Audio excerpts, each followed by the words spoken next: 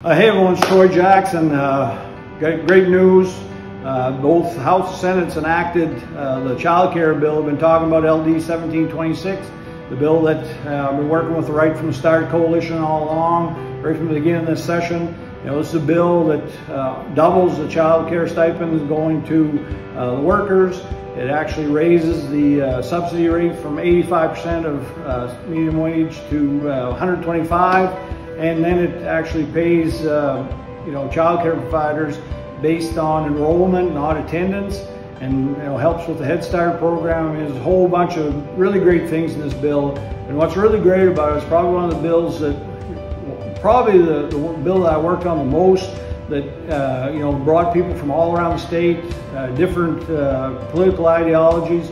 Like I said, worked with the Maine State Chamber of Commerce, worked with Maine AFL, worked with like everyone across the state in a way, bipartisan way, to get this passed.